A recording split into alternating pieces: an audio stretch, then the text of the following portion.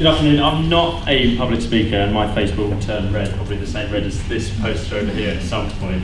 So I have got some stuff to read off because I'm not the most confident up here. So I just thought I'd start off by introducing myself. My name's Pullen. I'm a SSAT Leadership Fellow, like yourselves, and I'm currently a teacher of physics and a lead practitioner at Harris Academy, Chafford 100. I was part of the Harris Federation MAT. When I started this course, like yourselves, I was in my second year. I was working as assistant year coordinator, so I'd had some experience of sort of leadership roles. So I was here with a bit of experience. And some of you in here will have more experience than that, and some of you will have less.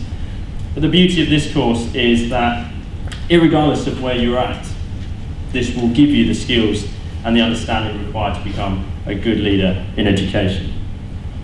We started the day, as we had mentioned there, with Baroness Sue Campbell, who really stuck with me with what she said. She was fantastic because she's an outstanding leader in both education, but in her own field, and she's currently head of women's football at the FA. And what she said about leadership and the styles and qualities made me reflect on my practice and myself and where I wanted to be, the skills I possessed, the skills I had none whatsoever, and the ones that I needed to develop. It taught me the difference between leadership and management, and when one is required and when the other is needed. And it's something that I really would like everyone in here to take note of, is the differences between management and leadership. Now, I'm not necessarily going to spoil them for you now, you'll learn a lot about them this year, but it's really important as leaders to know the difference. Now, we're all here for our own personal reasons.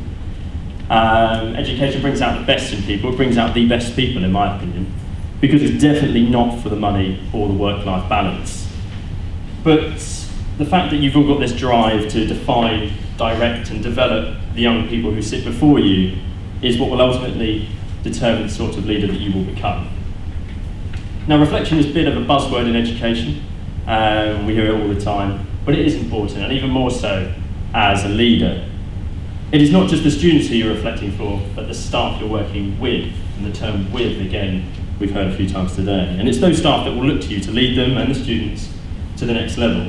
And this course will continuously get you to reflect. And you need to be open to reflect on your practice, highlighting both your strengths, but more importantly, your weaknesses.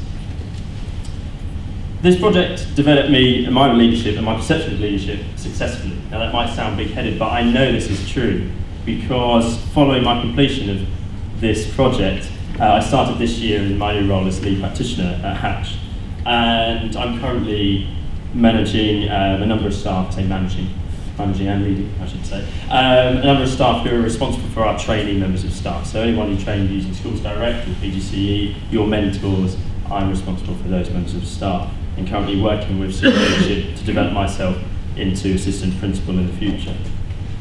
Now, I wanted to take a slightly different approach at the end of my talk, just to talk about what leadership now means for me and its purpose in education, and why, in the current climate of uncertainty, why I still want to become head teacher, which some people might think is a bit crazy.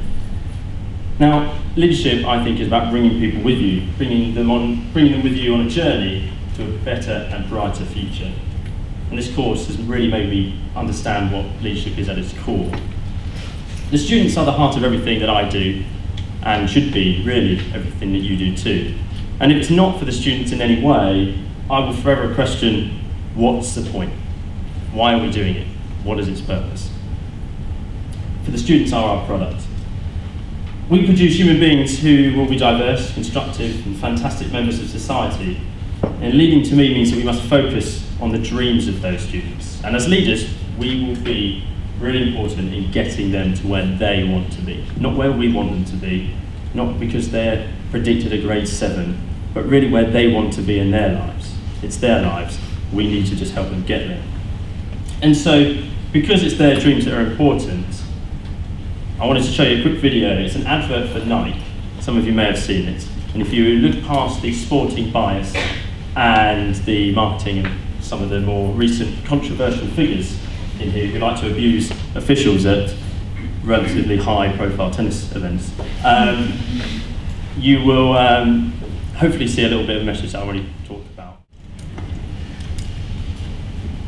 I think the important message from that video, which some people might be thinking, why the hell is it just hard to show us an advert? I'm not being endorsed by them whatsoever, as much as I would like to, is that it's only crazy until you do it, whether that's your career or the dreams of our students. And this course allowed me to sort of look at leadership in a completely different way. And I feel it's our role as leaders to engender this thinking into the ethos of our schools, to teach people that no matter what their dream is, it's not crazy and it's not out of your reach, and that we train them to take hold of that future,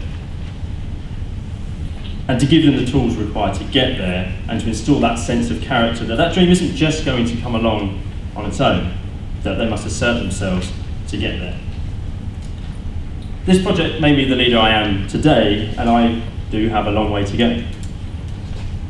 But by having the students at the centre of everything I do, of all of my thoughts as a leader and a teacher, I know that whatever the decision I make, whether it's a difficult one or an easy one, I know that it's probably for the right reasons. I just want to finish by saying, take a hold of everything that this course offers, because you probably won't get an opportunity like this again. Go out there and lead both staff and students to a future that, whatever their dream is, however crazy it might seem, how far away it might appear, it's only crazy until they do it. What sort of leader will you become? Thank you.